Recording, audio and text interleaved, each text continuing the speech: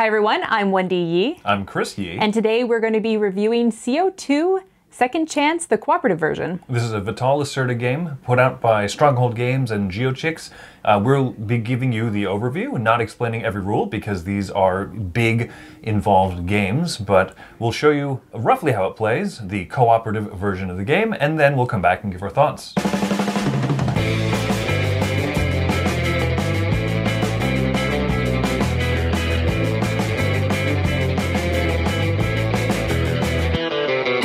Here's an example setup of CO2 Second Chance on the cooperative side of the board, since this is the recommended main mode of play in the book, and this is a setup for a two-player game.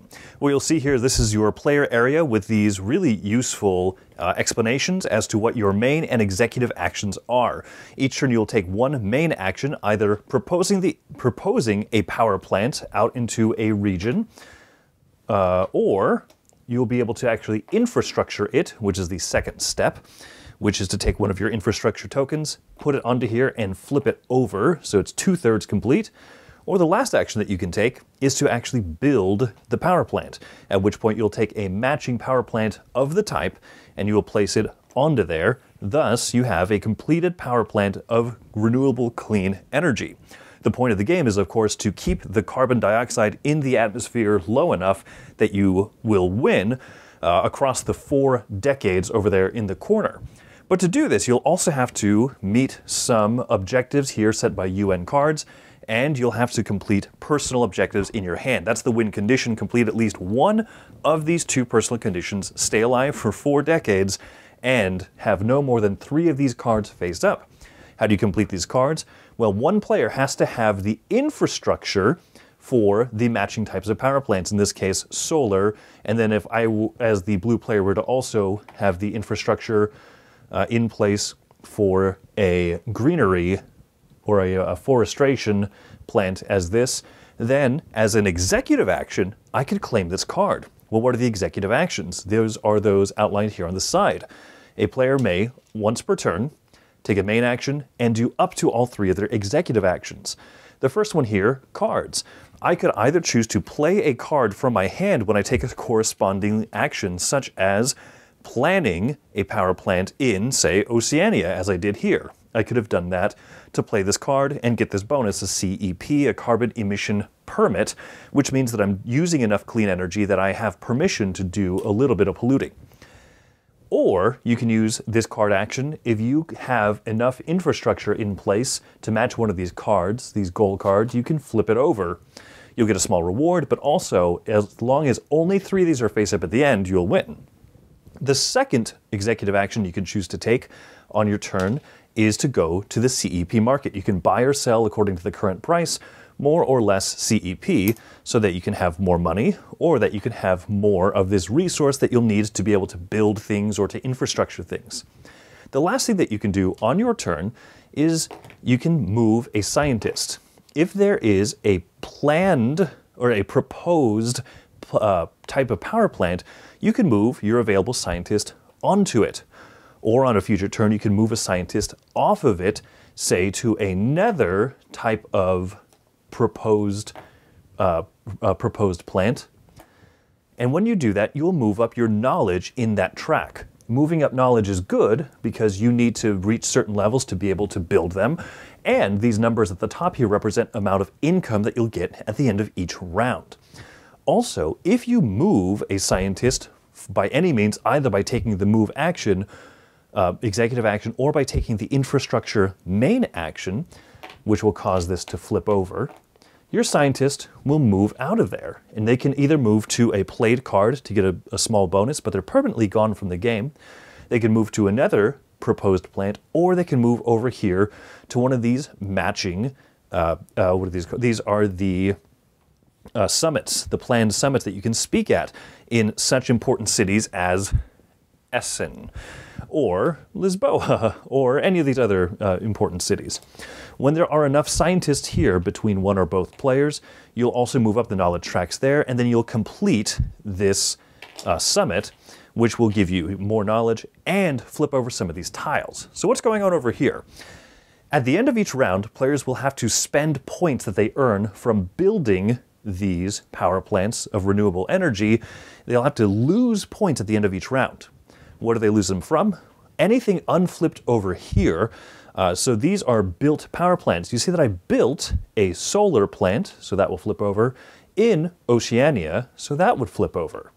I also built one in South America, so that would flip over, and it was a hydraulic plant or a dam. So more of these flip over. If you move up the knowledge tracks over here on the side, you can get to the halfway point, the pink area, and flip some of these over. If you get to the end of tracks, you flip over other ones. And when you complete summits of certain types, you can also flip over these tiles. So a recycling and a hydrology summit that had 2 different types on it. So as you can see, some of these are more complicated than others to do, but those are done and will get replaced. So at the end of all of your actions and after everything else, you'll move to the income phase. So based on your knowledge level on different tracks, whoever's furthest ahead will earn that much income, either as victory points or as money. Money obviously being needed to be spent to build up more plants. But if you don't have enough points after subtracting all of the points for these, and more points will need to be spent as these dirty fossil fuels will come out to the regions that didn't have power plants built into them this turn. So 5, 6, 7, 8, 9. So the carbon dioxide in the air will rise 90 parts per million, and therefore at the end of the first round you have to spend 1 point for each one that you want to reduce it.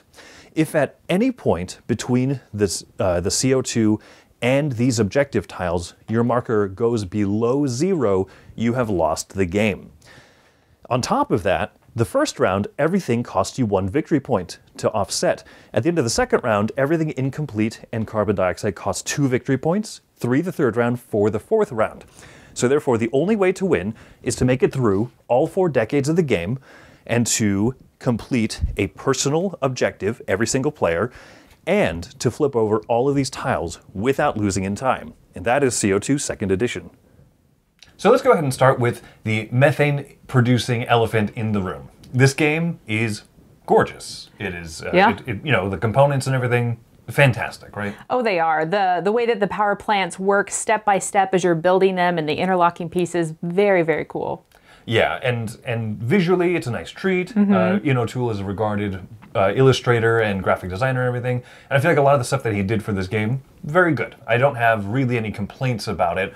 Although it's funny because playing this directly next to some of the other like deluxe games that come out, I look at some of the things and I'm like, well, this little bit of cardboard could be smoother, and I think, no, why am I saying that? So this is a gorgeous printing of it. Yes. And so we've played the cooperative version. That's what is recommended. That's like the main go-to version in the rulebook for Second Chance, or the second edition of CO2.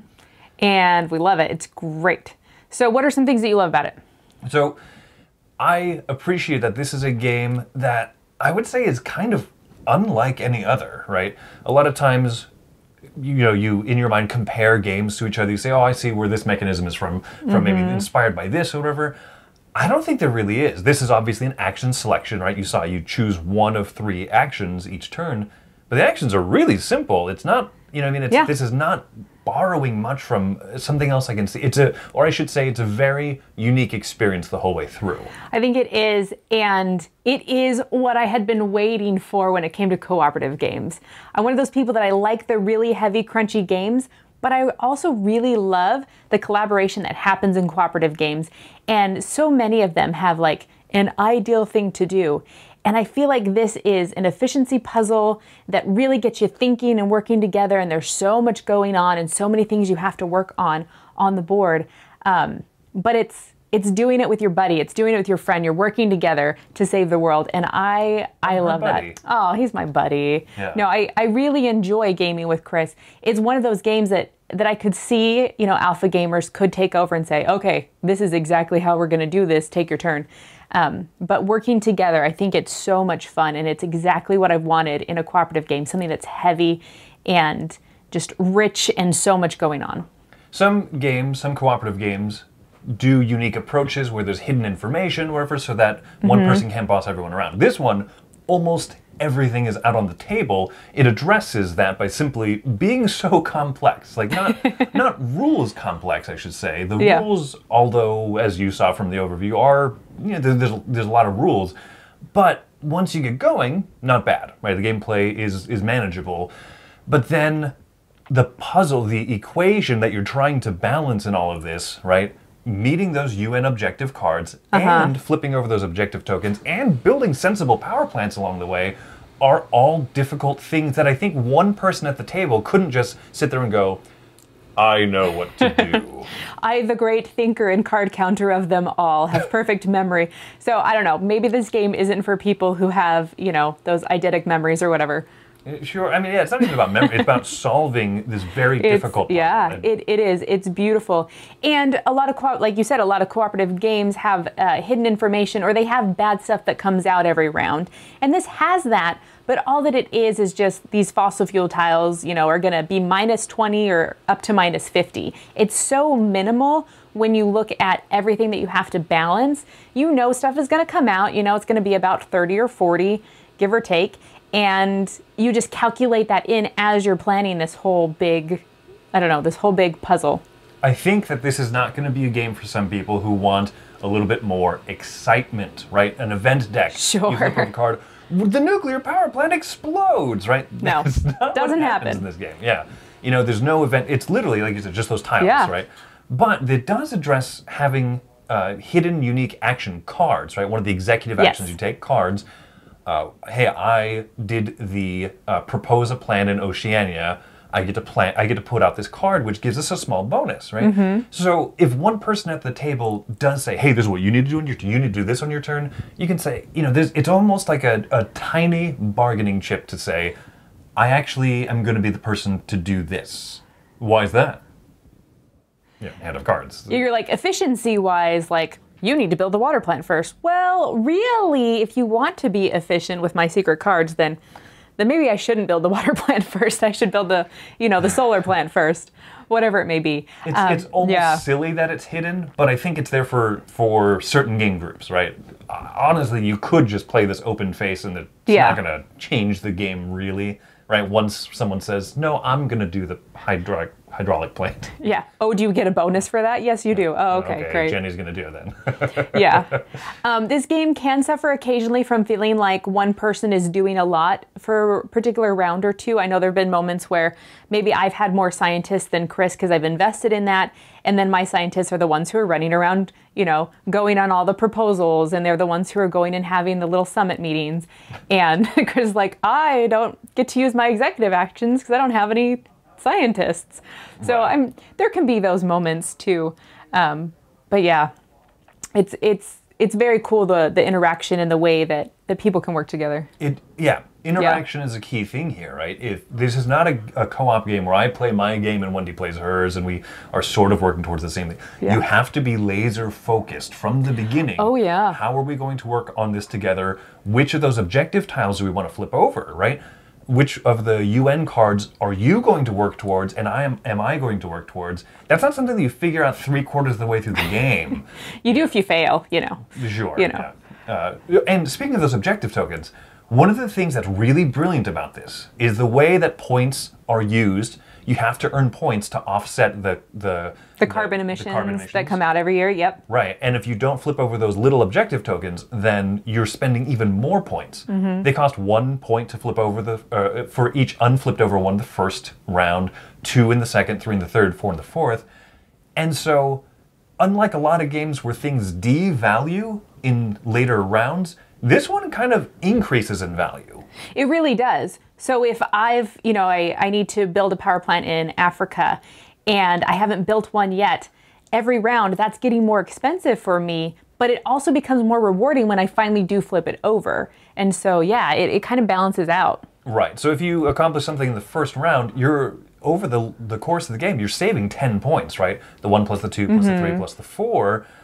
But if you do it in the last round, you don't sit there and go, well, I've lost so many points already. You say, yay, I flipped over a 4-point thing. Yeah, that's great. Also, to counteract the carbon emissions, you have to spend more every round as well of your points that you're collecting throughout the round. So you want to get as many things done as quickly as possible because they're costing you more and more and more. Yeah. I think this is a brilliant game. It thematically works. I really enjoy pretty much every aspect of it. The CEP market, you know, we've kind of fallen into a little rote situation, the way that we use that. And so I'm not sure if there's a more dynamic way to do it, but we keep doing well at the game. So, yeah. I don't know, I really enjoy it. This game surprised me how much you really like it. It surprised me how much I really liked it too. I enjoy heavy games, and when we played this, I was just like, oh my goodness, this is what I've been waiting for. Please, I want more games. If Vital Lacerda is watching this, which he's not, but if he is, I want him to make more of these games. I love it. More co-op? Yeah, more heavy, thinky, gritty co-ops. Yeah, I love it. The way that you described this to me was like, this was co-op game gourmet. This is yes. This is like gourmet ice cream. Yeah, it's like that. I feel like I was playing like vanilla flavored co-op games, you know. You work together. Sorry, pandemic. Vanilla pandemic. You work together, you save the world, bad stuff comes out every round, you do your best. The world. And there are some games you can win and some games you just can't win, and it just all depends on the cards and how they come out, and it's fun that you're working together. But then now I feel like I've had, you know, double chocolate fudge ripple deliciousness when it comes to this game. Like, I feel like I never want to go back to plain vanilla. I will. I'll still eat it. I'll still play it. Look, if you hand me a cruddy ice cream bar, I'm still going to devour that. Yeah, I'll still eat it. I still enjoy those games. But if you're asking me what I want to spend 3 hours on, if we're going to have like date night, game night, like this is one of those games. This is one of my like top, hey, let's like really pull out something and enjoy it. Let's have that chocolate fudge double ripple from Ben & Jerry's or whatever. Like, let's do that, yeah. Not sponsored by Ben & Jerry's. I'm glad that you enjoy this game so much. It makes me excited to try other heavier cooperative games like this because, I mean, hey, we enjoy still all of the other ones. One of our most played games of ever has been The Crew, which is not that heavy, but it's true. We like the cerebral shared experience, and I think that this game does a really good job of taking away the individual stress, right? If you play, Vital Lacerda is known for making these very crunchy, heavy games, and sometimes if you're the new player at the table, you feel like you're just thrown in the ocean. Yeah. You're left to the wolves, right? Yeah, you have no chance of winning. You have no chance of like even getting close. Yeah. But this takes that away because you're part of the team now. Yeah. And even if it's not like versus other experienced players, right? This was just really approachable for you because I figured out the rules and we taught it, and then all of a sudden you started coming up with really great ideas. You know, you came up with better ideas than me, but occasionally I had a few ideas that really helped rise the team up. Yeah. And so it's about both brains or all the brains at the table working together. Yeah, working together, figuring things out, piecing it, and it's a lot of fun. So what score did you give this one? This one I give an 8. This is a game that I really enjoy playing. I do enjoy pulling it out. When we have the big, like, hey, we got like 3 or 4 hours tonight, you know, what do we want to do? You know, we could pull out Feast for Odin or Terror of Mars or one of these big ones. But then, you know, you say, hey, how about CO2 again? And I think, yeah, I could go for that. I like this one a lot. So it's an 8 for me. It's an 8 for you. So it is a 9 for me. I really love this game, and almost any time that we have an available evening, it's on the list. It's on the short list of like 3 or 4 games that I'd be like, well, we could play this one, or we could play some of these other ones. But yeah, it's on that list. I really enjoy it. It gets pulled out quite a bit. Yep. So there you go. That's our thoughts on CO2 Second Chance.